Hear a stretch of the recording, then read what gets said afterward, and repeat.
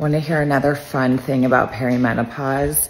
Because of the drop in estrogen, we can be more susceptible to things like bacterial vaginosis or urinary tract infections, because that drop in estrogen can really disrupt that vaginal microbiome. What are the symptoms of bacterial vaginosis and urinary tract infections? Painful urination, change in odor, a change in discharge, and what can you do about it? Working on balancing your hormones is ideal, but what can you do right now? Number one, make sure you're never douching. Number two, don't wash yourself with highly fragranced products.